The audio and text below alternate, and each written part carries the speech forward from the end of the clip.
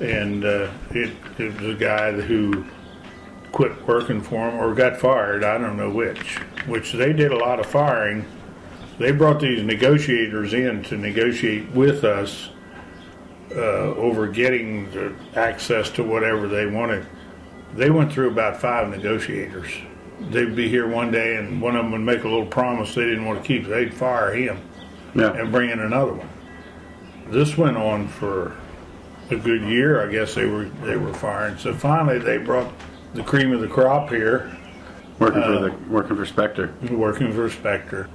Yeah. I guess you'd call him the big guns.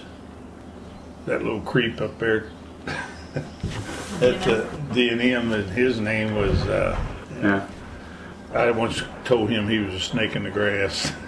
So, you know how him and I get along. You don't pull any punches, do you? I just said the way it is. Right on. Actually, I told them when Spectre came, they had a outing up there at the school, and they invited the whole community in, and they were telling us what all they were going to do, and there is where I was informed that they didn't pay anything for storage, only the lease.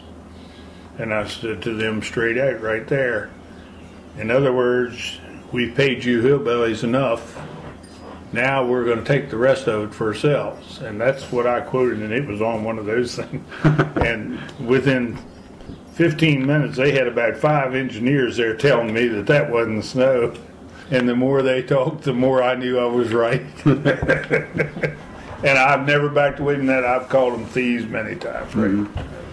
Let's just change direction a little bit. You specifically, your beef, I guess, with Spectre is over money. It's everything. I don't like what they did to health, but absolutely. You know, she's proceeding with health, and a bunch of others are, and I got nothing against that. But nobody is telling them how much they're beating us out of money. Yeah. I mean, if they're going to take our health, they could at least pay us for it. Right. That's the way I feel about it.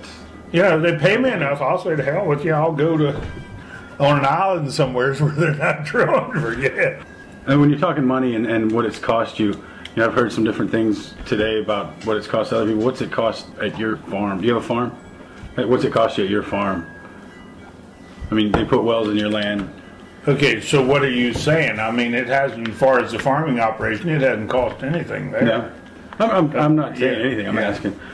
What I did like there, I retired. I told you that I was going to retire, and I did. Yeah. I was retiring right when they were drilling the gas. As a matter of fact, I had a public sale while they were drilling. What'd you grow? Huh? What'd you grow? Dairy, beef. Okay. I raised my own alfalfa and corn solids. And there's no cows out there anymore? Oh, yeah. You come by there, there's a guy just rented it here. It's a good dairy farm. You could see that manure pit sitting there in front of it. Paid $100,000 for that. He's still renting from you? So, yeah, he's a new renter. I had a renter in there for 7 years, and he was a young guy, and he wanted to do something else, so he quit. And I thought I'd have a terrible time getting it rented, but it rented right away. So it would be safe to say that if your ponds and stuff became polluted, and because I've heard in the area today, there's people aren't eating their own cows, but it would be safe to say that guy wouldn't want to rent that land anymore to raise cows on, maybe.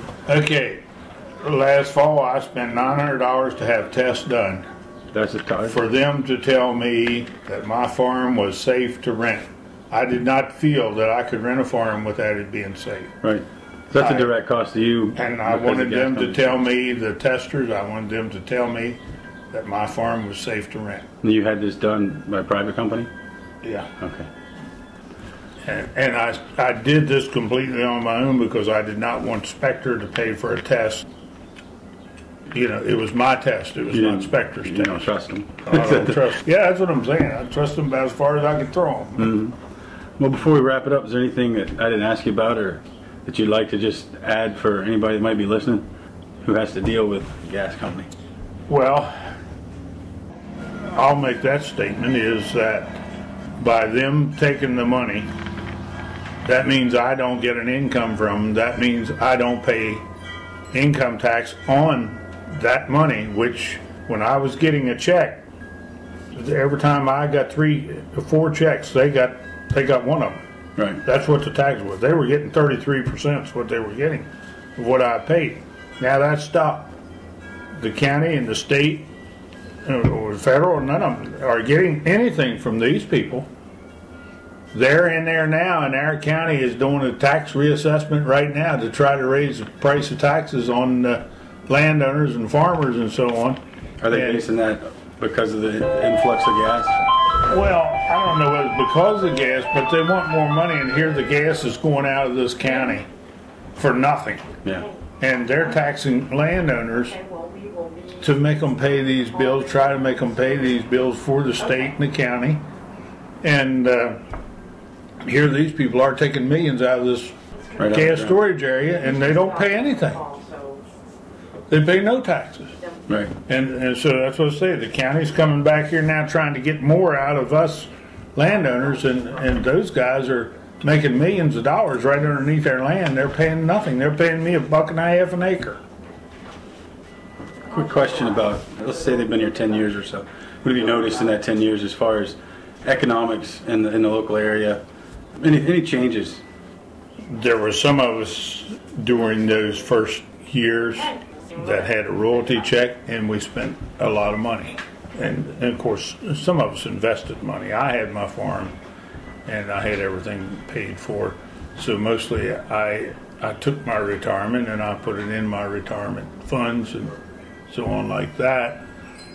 But as far as money to be spent, I mean, there was a house. We were going to maybe spend, we built a new house over Clearville. We were going to maybe spend $100,000 on the house.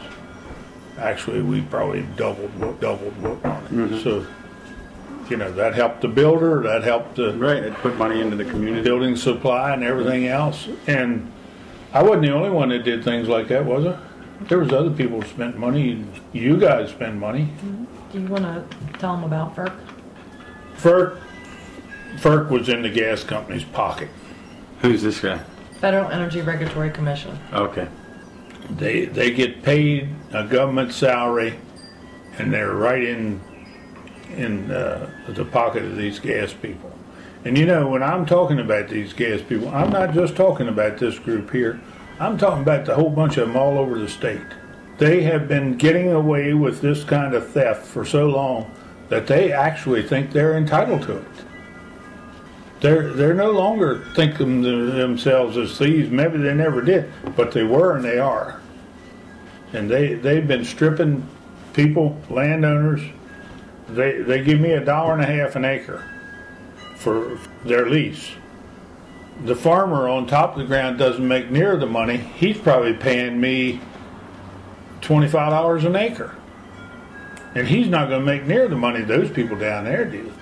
Those people, when they're making a decision to spend money, where I would have spent $100 and made a decision as to do it, that decision to them is no more important than that for $1 million. They spend $1 million like I spend $100. Right. And in the time we would take to decide to spend $100, they'll take the time to spend $1 million. And they think nothing up. Just say they didn't do it. Anything else? I'm sure I'll come up with some more later. All right, well, thanks, Paul, and I guess we'll end it there. Thank you very much. Right.